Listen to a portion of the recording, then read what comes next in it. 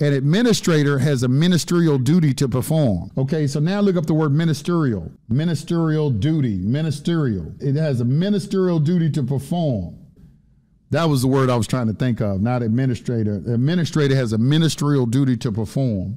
So ministerial. That which is under authority area opposed to judicial, that which involves obedience to instructions but demands no special discretion, judgment, or skill. Exactly. Now you see that defines an administrator. They don't have no discretion, judgment, or skill. And that's why they'll tell you they're following, somebody's directing them to do something, which is the legislature. That's why if you look in a judicial hearing on TV, I watch all this stuff. You'll have Congress, some senators up there grilling a judge. Why were you doing this? They're grilling administrative law judges because they're their employees. Thank you, Mr. Chairman. Judge Craftsher, I'm going to read you a quote, and you tell me whether or not you know who said this, okay? 100% of the women at call centers have been abused. It's an atmosphere of abuse. Anytime we see a call center person, female, all have been abused. Do you know who said that, Judge? I did. It was taken out of context. Well, sir, your microphone, can you repeat that, sir? Yes. He said it was taken out of context. Well, let's put that in context. Judge, did somebody testify to that at a lower level? Was that in the record? No, sir, that was my experience. Did you rely on a learned treatise? You made a point of saying in your opening statement how much respect you pay to the federal rules and the Constitution. Was that a learned treatise you relied upon, Judge? No, that was my experience over 20 years. So you made yourself a witness even though the federal rules are very clear that judges are not witnesses. Is that what your testimony is, Judge? That was my opinion, not others. 100% of female employees at call centers have been abused. I didn't say that. 100% of the people that appeared before me have been abused. And you relied on no learned treatise, no testimony at a lower level, just your innate sense of medicine? No, that's been my experience having hearings. Well, let me ask you about another one of your experiences, Judge. I want to read you another quote and ask you whether or not you recognize who said this, okay? Mm-hmm. How did your family discipline you? Did they hit you on the butt? I'm starting to do some analysis. It's starting to be when women are hit at an early age, they start developing problems in their 20s, late teens and 20s. My ex-wife told me about this. There's something in a girl that's a sexual thing. It arouses certain things. Did you say that, Judge? Yes, I did. Did you rely upon a learned treatise in reaching that determination? No, I relied on... Did you rely on something at a lower level, a hearing, a witness testified to that? No, I relied on my experience hearing case over 20 years. Judge, I hasten to add, because you made a point of saying in your opening statement that your first responsibility is to the Constitution and the federal rules of evidence. Are you aware that judges can't be witnesses? Are you familiar with that, Judge? I don't consider myself a witness. You just testified to your own personal experience. If that's not a witness, what is it? That's a personal opinion. Judges can't express personal opinions either. That's why we have something called experts. So Did an expert testify to that, Judge? That's called a First Amendment right. You're considered, so you have a First Amendment right to say whatever the hell you want in a hearing. Is that what you're saying? No, sir. And you can rely upon that when you're spending taxpayer money? No, sir. But that's an isolated case. Well, it can't be an isolated case. I just cited two. Yeah. And my colleague cited others. Yeah. You're taking isolated cases. I've had... Well, let's go a little broader than that, Judge. What is your reversal rate of the hearing officer? Is it in excess of 90%? Yes, it's based upon testimony given to me. All right, and it has to be adjudicated twice before it gets to you, right? That's correct. And only if it's denied does it get to you. So 90% of the time, the people under you are wrong. No, I want to be able to cross. Well, it has to be, or you wouldn't be reversing them. They've denied benefits, Judge, and you've reversed their denial. That means that you're hiring some really dumb people to be hearing officers because they're wrong 90% of the time. No, sir. I want to be able to cross-examine the people from Social Security. I'm glad you mentioned cross-examination. Right. I can't tell you how glad I am. Yeah. Because in every other court proceeding, there is someone cross-examining the witnesses, but it's not a judge. It's an attorney, and that's true in misdemeanor crimes, that's true in felony crimes, that's true in civil cases. So what I think you need, Judge, is I think you need an advocate and an attorney for the taxpayer in the hearing room. Because I don't want you cross-examining witnesses. If you really think that paddling a child leads to sexual issues, I don't want you doing the cross-examination. And if you really think that 100% of CNAs have been abused and 100% of females in call centers have been abused, I don't want you doing the cross-examination, Judge. Sir, we wear three hats.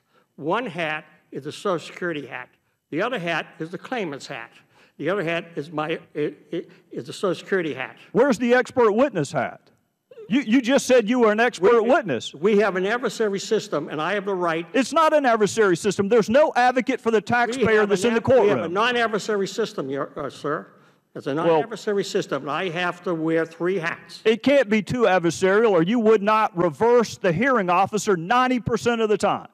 And some of your colleagues, 99% of the time, they reverse a hearing officer. And we mistakenly, Judge, thought it was because you were eyeballing the witnesses so you could assess credibility. But we learned from your colleague, Mr. Taylor, that that's not even true. Sir, you don't even have a hearing. You just do it on the paper. Sir, it's not eyeballing the witness. I take testimony. I have had here, this sheet has... And who does the cross-examination? It has 186 ailments on it. Who does... Well, that's your document. Mr. Cummings, Mr. Cummings just exposed it. That's your document. The attorney also provides one for me. The attorney for whom? For the claimant. That's my point. There is no attorney for the taxpayer. Good. We're going broke. Mr. Chairman, I know I'm out of time, but I'm going to tell you a story from Spartanburg real quickly. I had a judge call me. He's apolitical. And he said, I just sentenced someone for calling under people's houses and stealing their copper. And he said, what really struck me as being unusual, Trey, is he is 100% disabled in the back. I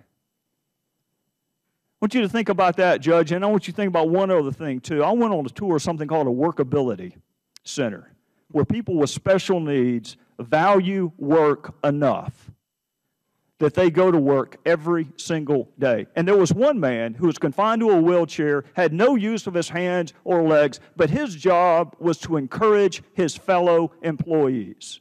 There is inherent value in work. And one reason your backlog may be so big is because it's so damn easy to get benefits. Not for me. Not for me. I hear every case. I see every person that's ever appeared before me. Everyone.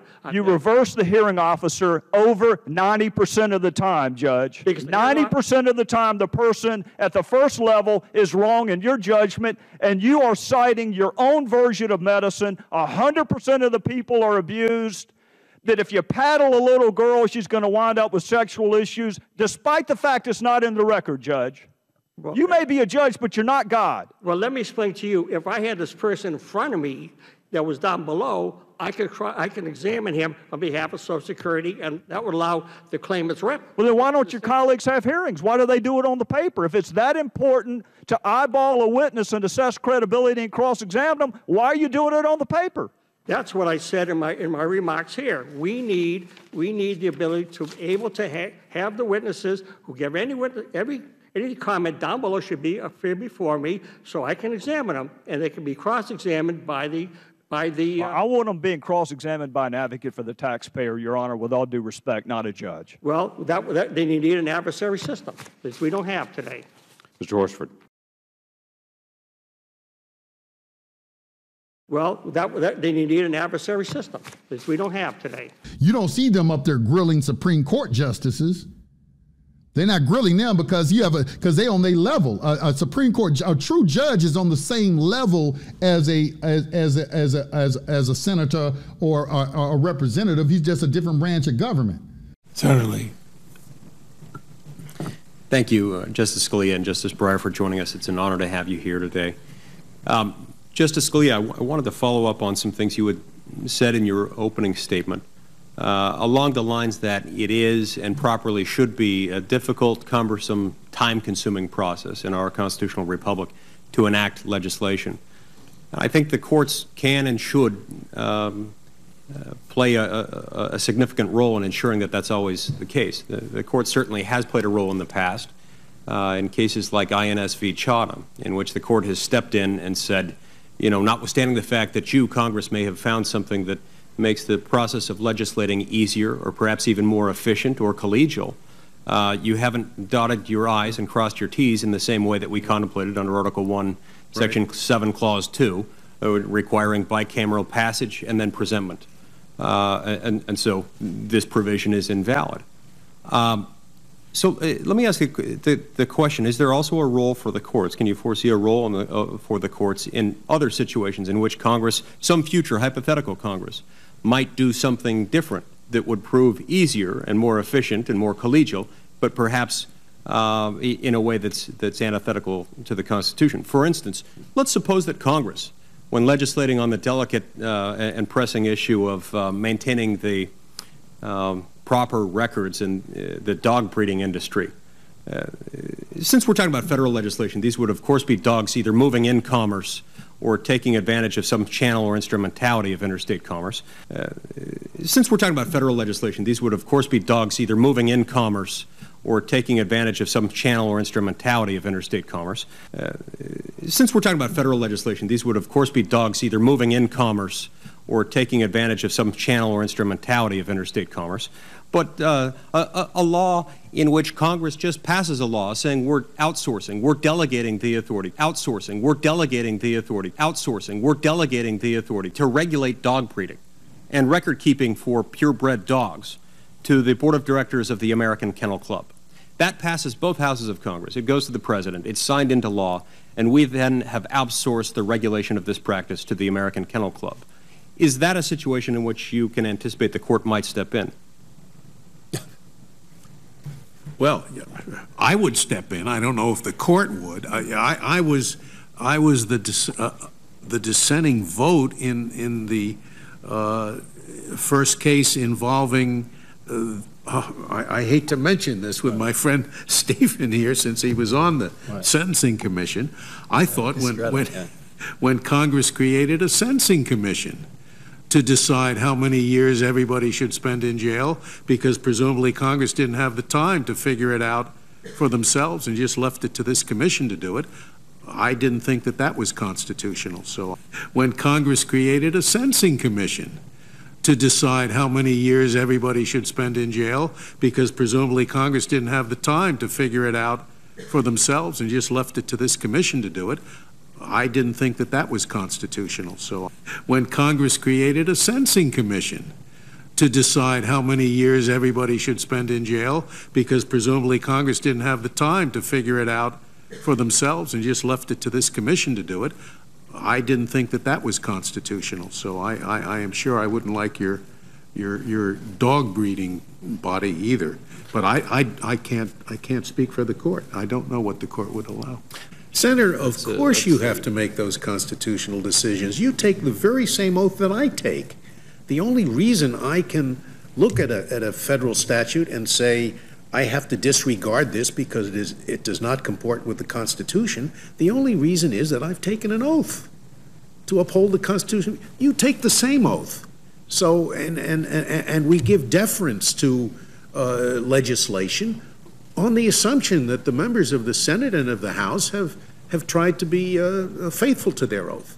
And if indeed they're not even looking at or even thinking about the constitutionality of it, that presumption should not exist. So yes, of course you. So in that respect and to that degree, our oath to uphold the Constitution, our commitment not to overstep the bounds of federalism, means more than simply doing that which NLRB versus Jones and Laughlin Steel or Wickard v. Filburn might say that we can get away with in court.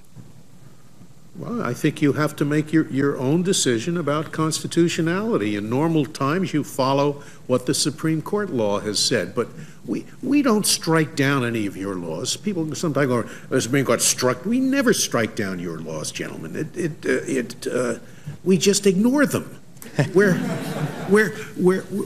your law does not comport with the Constitution, it seems to be a law but really isn't, and so we ignore it and apply the rest of the law, the statute notwithstanding, as one of our early cases put it. But it's really, you have the first cut and the most important cut. Thank you. Thank you, Mr. Chairman. But an administrative law judge is subordinate to the legislative officers, the senators and all of that. So they'll call them in and start grilling them. What are you doing over here? We didn't give you permission to do this, X, Y, and Z. So when you go into a U.S. district court, or when you go into any type of superior court nowadays, you're going into an administrative court and you're sitting in front of an administrator and they're enforcing statutes. So right there, they're telling you that anytime a judge is enforcing a statute, he's not acting in a judicial capacity, he's acting ministerially. So when you look up the word ministerial, you'll see what it is. He's following a script. They all follow scripts. It's procedures. This is why I say when you do statutes, it's about form. You don't get to substance and you're dealing with equity.